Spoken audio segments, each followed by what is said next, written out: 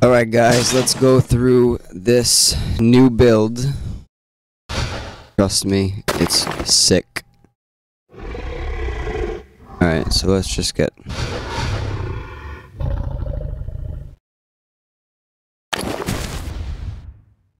Alright. So, as you can see, my armor pen is extremely high. Now, there's a couple of reasons. All you really need to know is super high armor pen is extremely good for late game. This pretty much makes it so whoever I'm trying to fight, I'll be able to kill them. I have no problem taking down paladins since I've done this. I've fought multiple 18k plus paladins that were maybe not completely spec'd for PvP, but they were 18k tanks, you know what I mean? I fought a couple of them here in Dwarven Valley, so they had their companions out and everything. Melted them. One rotated them. So let's go through this. As you can see, 32k power. Now once I get into PvP, and you start hitting me and we start fighting, this is going to easily go up to over 40k. So we'll have 40k power, 20k armor pen. We'll be able to melt anybody we need to. Combat advantage bonus. This is something I see people overlooking. It's very important. You're going to want to, wherever you can, you're going to want to put it in. Kessel Sphere is excellent just for that reason. I would highly recommend using Kessel Sphere and the Great Weapon Fighter artifact. You can choose between Baphomet set and the Valhalla set. It's kind of a big difference. If I switch to just to this, my armor class goes up to 40, and the active of this reduces people's damage when they hit my shield. And since I run a lot of stamina, which you will see in the build, you have plenty of time to build up your everything you need. As people hit you, it decreases their damage, it increases your damage, etc., etc. 10k deflect. You don't really need a whole lot of defense. You just want to use your defense boon. You don't have to build defense anywhere. I see some people rocking, 18,000 defense, something like that. You don't need all that. 13,000, 14,000, that's fine. Stamina gain. It just comes pretty much from the boons. Incoming healing bonus. This could be higher. However, you don't really want it much lower at all, to be honest, because the healing, even though they decrease the healing, this mod, for most people means don't build any healing at all, since it's, borderline no healing, right? But you kind of want to have an opposite approach to it. You want to build more heals, so that way you can out-sustain your opponents, because since most people don't have really any sustain, having at least a decent amount of sustain will go a long way in combat, this mod. As you can see, my resistance ignored is up to 150%. Crit chance, that's more than 1 in every 5 hits is going to crit. Technically. Recharge speed, this could go up a little bit more, but I sacrificed a little bit of recovery. I could easily just take a recovery pot or whatever and just be fine, switch an artifact or something. No lifesteal chance, barely. You don't really need to build lifesteal. So let's go through the ability scores for this build. It's full strength, full charisma. A little birdie told me to strength over dexterity. I was swapping between dexterity and strength, just trying to test some stuff out. So this is working out nicely. Let's go through. All my utilities are obviously darks for movement speed. My defense are silveries. Not all of them are silveries. Most of them are silveries. Some of them are radiants. Once you hit 10k deflect, you don't really need to build a whole lot more deflect than that, to be honest. 10k is fine. Because if I look, my deflect chance is 32%, which is great, you know, especially for Iron Vanguard. That's fine. That's more than 1 in every 3 hits is going to get deflected, so that's kind of a big deal.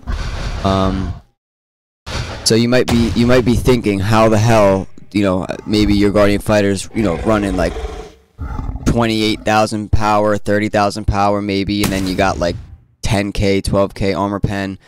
Let's go through this. Offense slots. I threw darks in my offense slots. People just don't do that anymore for some reason. I don't see a lot of people. They just put power or power and recovery or whatever. Don't be afraid to throw a couple dark enchantments into your offense slots. It goes a long way, especially when you're using these mount bonus insignias. You're gonna want this. This increases your power, your recovery, your armor pen, your crit strike, your defense, your deflection, your regen, and your lifesteal whenever you use a mount combat power. So that, along with Assassin's Covenant, which you lose 10% of your defense, deflect, and lifesteal, and gain the combination of those lost stats as power. So when I use a mount, not only does it just static increase my power by 10%, and all of these, but my defense, deflection, and my lifesteal, those get part of them gets sucked out and just converted right into power. So when I use a mount in combat, I get a lot of power from that. Using this much deflect, you know, 1 in 3 hits, you're gonna heal me. So if I'm fighting a Scourge Warlock and she doesn't have a whole lot of armor pen and she can't do a whole lot of damage, she's probably gonna heal me, because there is no cooldown really on this. It's not like, you know, it can only proc once every 30 seconds or something like that. Like, you'll be constantly getting heals from this. Gladiator's Ghoul, I see a lot of people not running this. I can't emphasize the importance of this enough.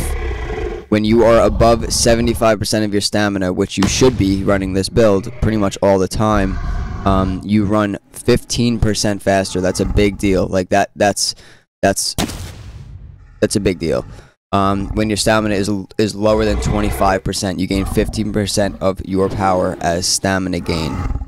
So when you have low stamina, you gain more stamina. When you have high stamina, you move faster. So there's no cooldown on this at all.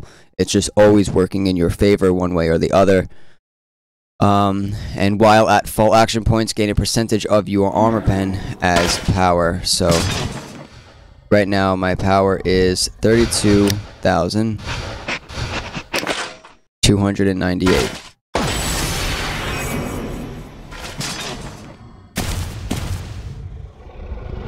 Let's see what this goes up to.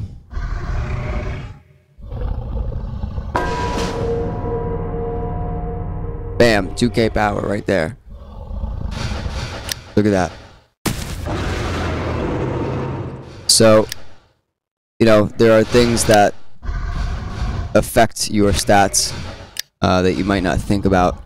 So this hopefully helps you think about things in a different way. This is also going to make you think differently. These heroic feats, putting 3 in the middle in the first one, 3 in the bottom, and 4 out of 5 on the top, and none in the second row, is apparently, it's actually a thing. So don't be afraid to not put any points in the second row, or column rather. I did test this build out quite a number of times, and it does seem to work very well. So if this scares you for whatever reason, like you're used to taking armor specialization or distracting shield, just try it. Just give this one a whirl, just to see what it does for you. Obviously this one, and then obviously this one. Ubiquitous shield is a big deal. I always take ubiquitous shield, since a lot, you know, you'll fight other GFs or like you know, people who use combat advantage, TRs, whatever. This reduces the amount of that damage by 25%, which can add up to be a lot. For this build is more focused around higher action point gain. So between this action points And this action points, if you get low on health, you'll be throwing dailies out left and right. So top, bottom, top, and then over here. You know, I don't need to explain all these. This, and this. These are, you know, pretty normal. Okay, let's go into boons.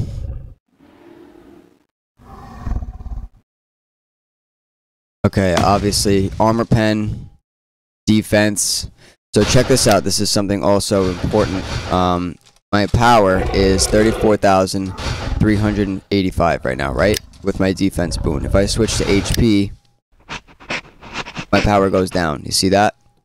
That right there, just from using the defense boon, gives me that much extra power because of this. Assassin's Covenant. This is always working in your favor, guys. Always working in your favor. Okay, so let's go through here. You can use healing potions, which is good for PvP for sure. Obviously the armor pen. Okay, movement speed. I chose movement speed just because this build does not seem to have any problem with DPS. Just having a little bit of extra movement is you know, it's the difference between getting off your daily after you bull charge somebody or not getting off your daily, which can be the difference between one rotating them, you know what I mean? So just grabbing some movement speed wherever you can here and there works well. This one, whenever somebody hits you, gives you power. Obviously that one down there. So here we go, power, deflect, HP, Elven Tranquility instead of Elven Furiosity. This is the healing one instead of the damage one. And then the stamina gain, power, movement, lifesteal. Remember, you know, you could choose between lifesteal and regen. And since, you know, I don't have any lifesteal, you might be thinking, well, why the hell would you choose that?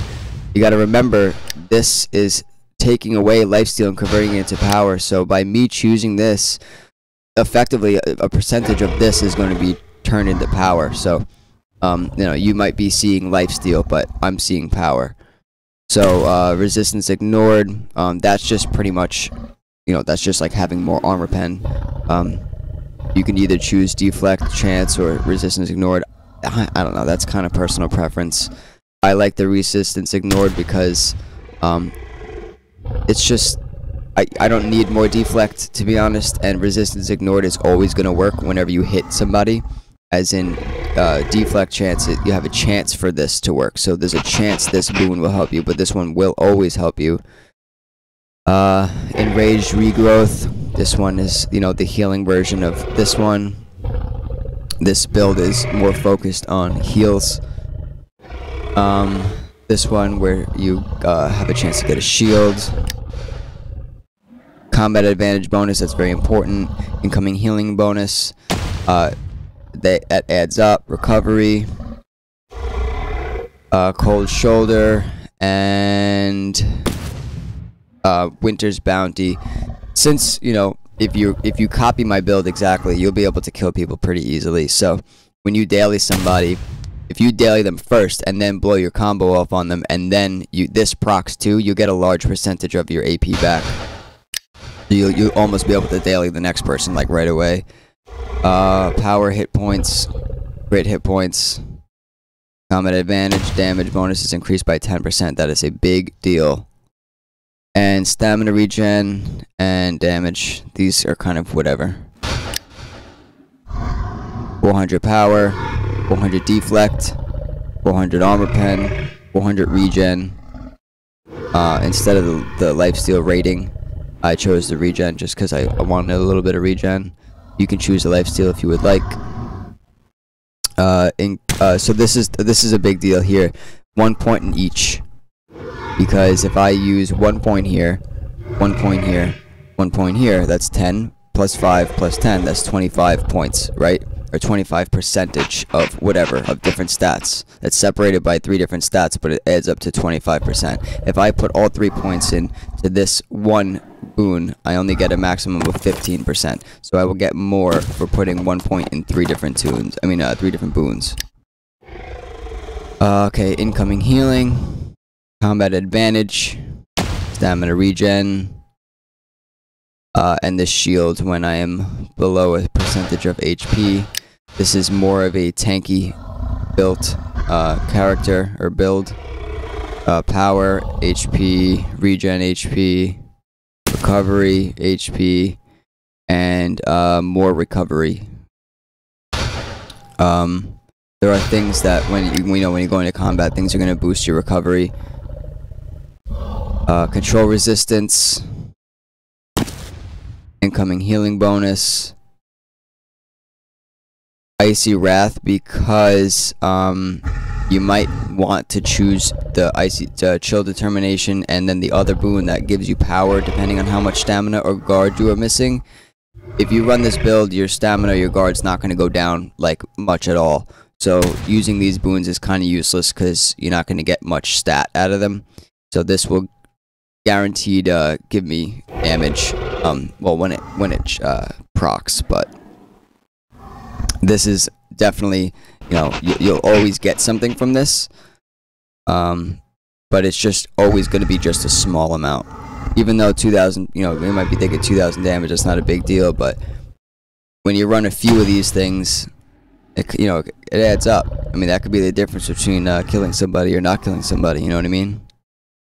Max HP instead of this one, because the HP, I like the HP better. 3,200 HP is kind of a, you know, that's a decent amount. Okay, so this is another instance where, you know, you put 1 point in 3 different boons.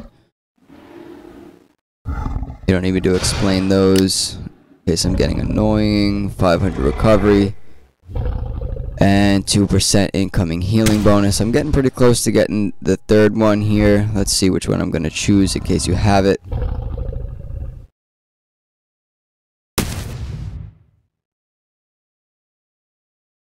This one, the top one, stuns enemies up to 5 enemies within 24 feet for 4 seconds. That's a big deal.